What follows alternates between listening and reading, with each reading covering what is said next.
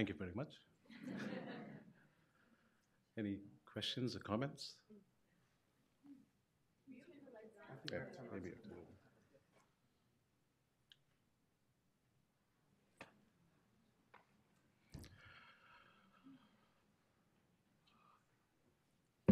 Yep. Question for you. That was a brilliant film, and it's probably a question many of us share. And how is it that you gained access to this film? Bribery. Who's only $100? No, there was a personal connection.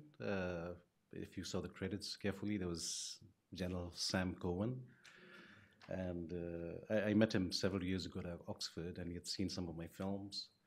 And actually, this film grew out of another film that I was working on, a film on masculinities. And for that film, my idea was to look at men in different work situations. And one of the men work settings that I chose was to be a soldier. So little did I know that it was almost impossible to get into the British camp. And when I found out that, I wrote a letter to Sam, who I had been kind of involved in on a personal matter. I was actually doing him a little favor, and asked him, how should I approach the British Embassy for permission? And the next thing I knew was he had sent the strongest recommendation. And then they sort of vetted my films and interviewed me, and I went to the British camp, so I showed a film to the Nepali officers and told them what I wanted to do. And then it was smooth sailing after that, yeah.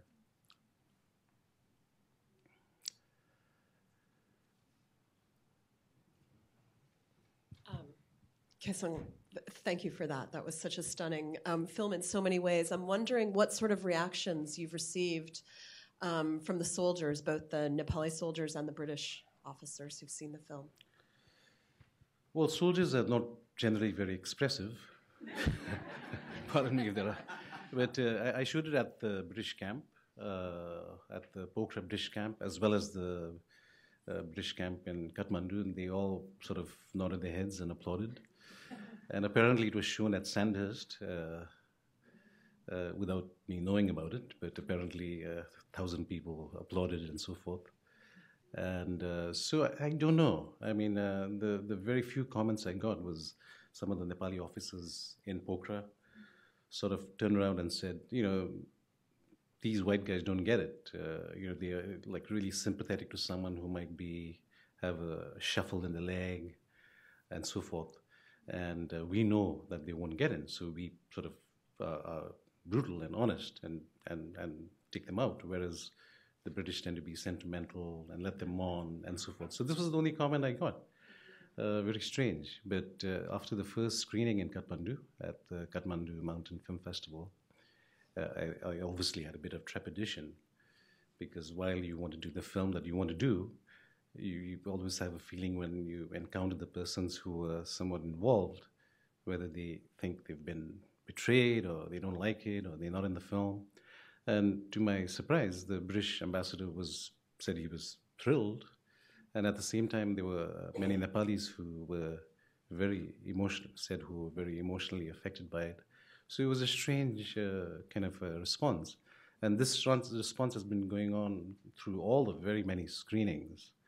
So I don't know why, but maybe it got beyond the polemics of there is a debate, and it kind of got the feeling of the experience and the people who have a part in it, who have a stake in this, maybe. Yeah.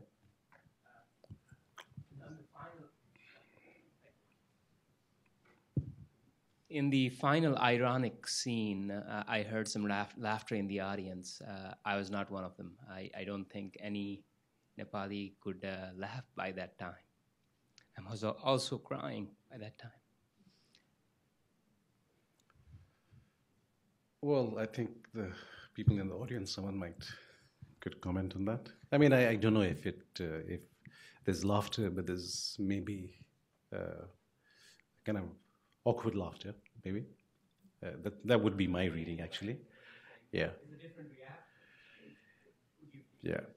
True. It is a different reaction. I think for most Nepalis, it was actually very emotionally affecting. And in the first couple of screenings I had in Amsterdam, many people liked the film and thought that, what's the stakes in it? Everyone goes into the army, everyone goes out for some rigorous contest, in work and so forth. So I think film is very malleable, and ultimately not even ultimately, initially and ultimately, it's really the encounter between who is seeing and what is there. And what is there is there's so many elements there which are read differently, affect people differently. That's the only thing I can say. Yeah. Kesang, thank you for that film. I was struck by your use of archival footage, and I wonder if you could reflect a little bit on the material that you did use and how you encountered it and what your sort of experience on seeing it for the first time was. Yeah, this was, I think, the biggest problem, the challenge, because the Gurkha is a major narrative of Nepal, as we all know. And so how to kind of not do justice to that, to the history. And at the same time, the film I wanted to make was not a kind of a BBC, kind of a historical narration-driven film, expositional film. So really the answer was to find an archival material that would say, that would show what I did not want to say.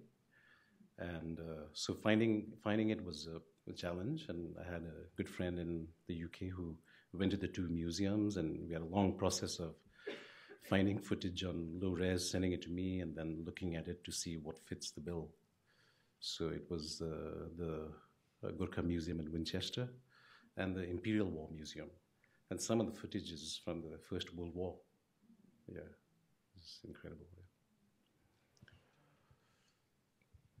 My reaction to laughter was you laugh so you don't cry.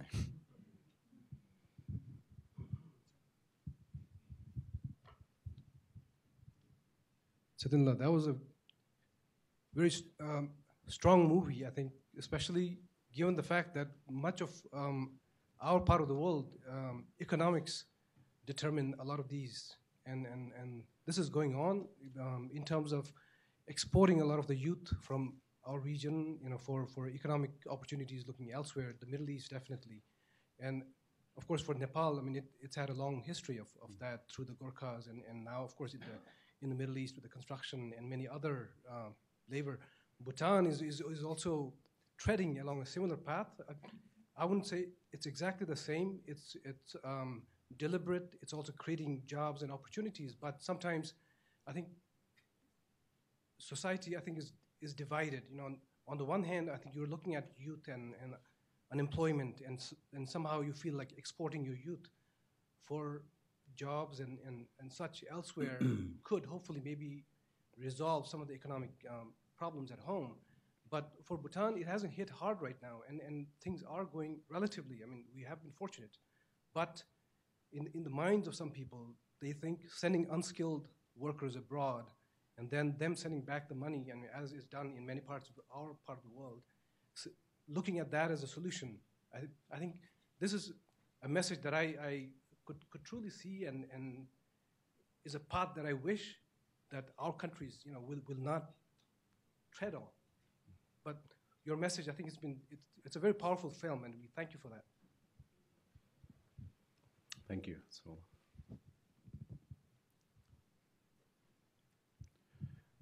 well, I mean, if you, I think in some way, the phenomena of Nepalis going to the Gulf to work is understandable because there's not enough jobs.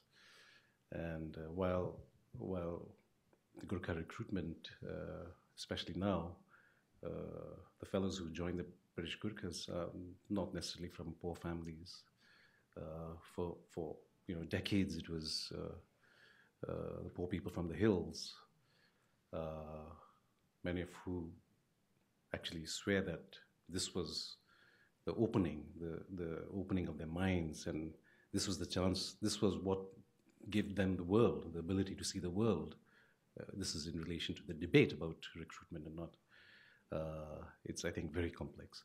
But in this case, yeah, I mean, it's I think there are some poor people, but there are quite a lot of well-off applicants. One of them who failed, I saw in Amsterdam. He was studying medicine. So I mean, I think in the sort of compulsion to go abroad, this is one route, because you put in a few years, and if you get in after 4.5 years, well, firstly, the salary is at parity with the British soldier. After 4.5 years, you can retire and leave the army and actually get a second career, a training in a second career. So, yeah, I mean, and the numbers right now for British Gurkha recruitment is down to about 100 a year. So in a way, in terms of the debate, in a way, it's so few that I don't think it's such a big debate. But in terms of people going to the Gulf, there's 2 to 3 million young Nepalis in the Gulf and Malaysia, and I think it's a class phenomena, is because most of Kathmandu would be indignant at the fact that these people are going, and I think they just have to look a little harder to see why people go, actually, and it's more middle class, upper class sentimentalism, I feel. I mean, there are lots of quantitative sort of actual reasons why. There might be some, like there's a shortage of plumbers, and people say, look, they could have been here. But I think the point is, people, I think, act fairly rationally in deciding to go. It's a necessity. And if Nepalis just looked at the salary kind of scheme back in Nepal, then they would actually understand why people go to get maybe 20,000 rupees a month. It's not easy to earn 20,000 rupees a month. And the same for maids. People say, oh, our women shouldn't go. But the maids get 15,000 rupees a month. I don't say that's a good thing, but I think people have to ask themselves and look at the society. I don't blame any class, but the fact is people, get a fraction of that. So I feel that on the whole, it's fairly rational why people are going in terms of their, where they are, and they're looking at opportunities to the left and right, and then making that decision, because they know for sure all the horror stories that are happening. So, I mean, I've rambled on about the Gulf workers, but I also worked on 3 films about Nepalis who go to the Gulf. So, yeah. So thank you very much. That was a beautiful and powerful film. I don't know, this is not exactly a question, but just a request for you to comment on, at one point early in the film, the claim is made that that success or failure is completely independent of the cast of the applicants. And then you have that one little scene at the end where someone's gotten in, and the Gurkhas who are already in, are sort of expressing surprise at, oh, you got in? And I wonder if you could just comment more about that. Well, I mean, as far as I could see, as you see, the way of filming was, filming as a way of research, direct cinema, as it's called in America. And I didn't do a lot of research. I read a little bit. I didn't really know a hell of a lot about it. And the point is, what do we capture on the camera is what we get, right? So from what I could see, I didn't really see, any blatant, have any suspicion for, foul play, as it were. But as you saw in the film, it probably does happen. And maybe it was a much more pervasive phenomena earlier on. And maybe that's also part of the reason why I was allowed in, because maybe they felt that in the bazaar, the perception is that it's all rigged up. And maybe they thought, it's time to let people know what happens. So, yeah, as far as I know, I mean, there were people from the Tarai who were in. Now, whether there's a lot of tests, and whether the markings are, obviously there's a degree of subjectivity. I'm not actually, sort of defending or asserting that it's total fair. but it appeared like that to me. Two final questions.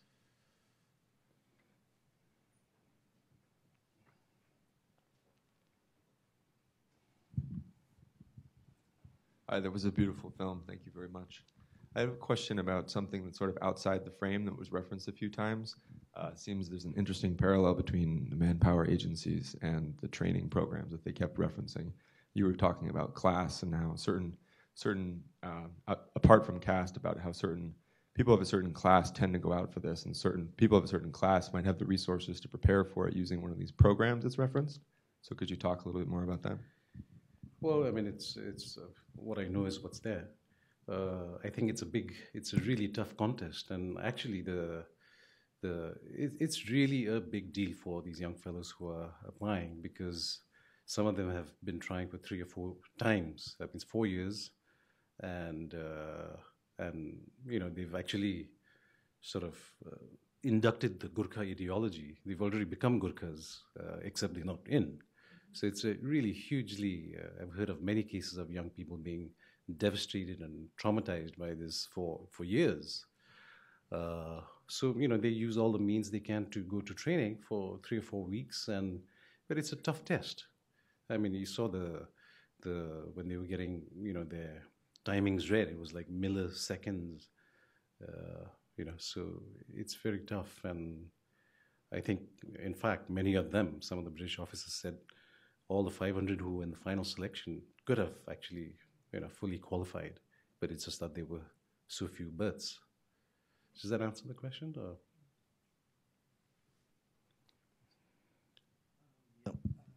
The film is really wonderful, but I don't know how to put my question in words.